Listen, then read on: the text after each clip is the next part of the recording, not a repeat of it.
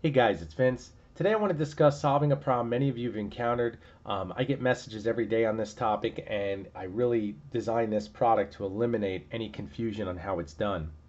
And that is AC power terminal splitting. If you're building a system, designing a system, one of the biggest topics that comes up is how do I distribute AC power coming into the enclosure to all my required components, whether it be 110 volt, 220, whatever it may be. You're going to have to distribute all of that power coming in with one line into the electronics enclosure to all of your components and try to do it neatly and try to do it to where the system is serviceable. One of the biggest questions is do I wire everything in a daisy chain? Do I connect this component to that component? Do I have this one share this? Is there a terminal block output that we can do that with? And now there is. Basically what you have here is a live neutral ground terminal splitter for AC voltage. How this works, very simple.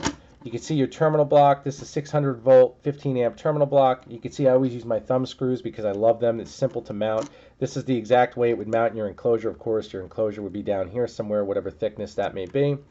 You'd simply undo the thumb nuts and you can have out your terminal splitter in seconds. Once that's done, take your lid off. You can see everything is properly graphic for easy identification. Again, that's ProGrade Graphics 3M8518 Scotch Cal over laminate. This will last virtually forever.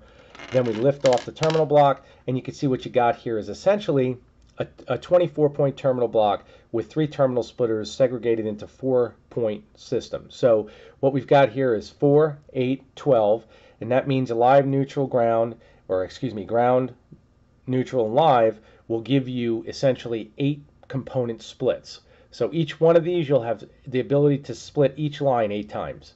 Okay, this will usually solve virtually all of your component constraints. If this is not enough, because I do have some guys out there with systems that have quite a few accessories, or if you're doing a ProGrade retrofit, let me show you another little cool thing, is that these units, you can see the terminal block, they mount vertical. So to mount them vertical, we're going to pretend, or actually we could show you, put the actual lid on. You're done there. If you required another terminal block, but you didn't want to actually mount horizontally this way or side by side, because again, the biggest question always comes up is the real estate that these units take, you can easily mount them on top of one another to keep everything really clean. Of course, you'd have to increase the screw length, but that's a very, very easy thing to do.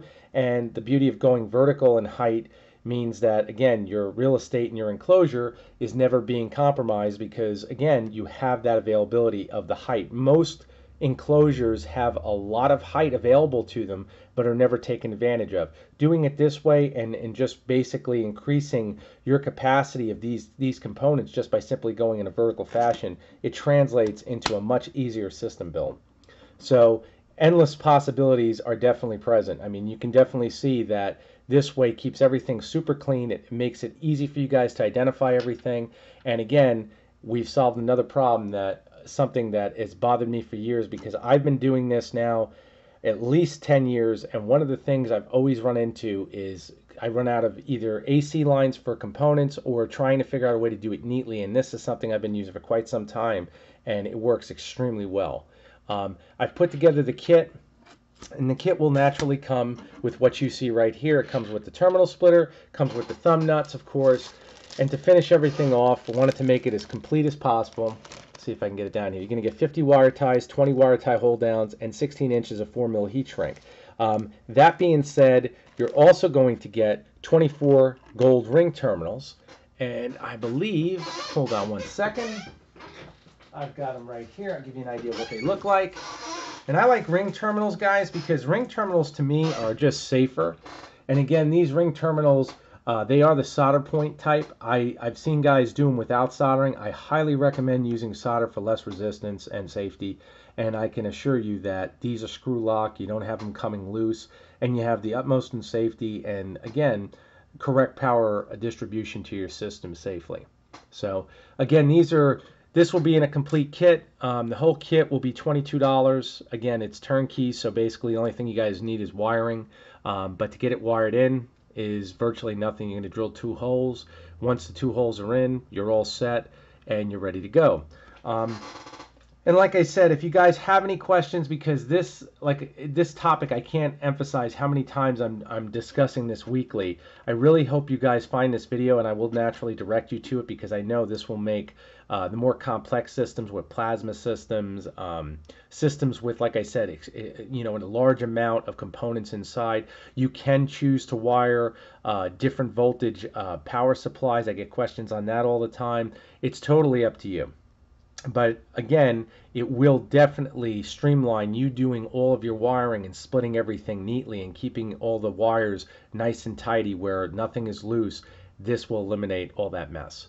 So I hope it solves some of your guys' problems. If you do have any questions, please don't be afraid to ask. You know, I'm always there to provide support if you guys need it. Again, you can contact me through my personal email at storm2313@gmail.com, or you can contact me through my eBay store, eDealers Direct. And my name is Vince. And again, I wanted to say thank you for all my subscribers. You guys have been wonderful. A lot of repeat clients have been super supportive, and I just can't say I thank you guys enough. Any videos that you want to see, I am going to do a video that I really wanted to think about. It's taken me some time, and it's going to be on discussing business models, because I'm getting a lot of questions on business. What do I do with my business? What do you recommend? You know, what have you done, and what have pitfalls have I gone through getting involved with this? And I'd like to discuss all that to help you guys. You know, anything I can do to help you avoid any of the pitfalls I've gone through, and believe me, there's been many. I want to do that. So I'm just want to let you know that's going to be in a future video, and it's definitely something that I'm working on and thinking about. So once again, if you guys have any questions, don't be afraid to ask. Thank you again. Take care.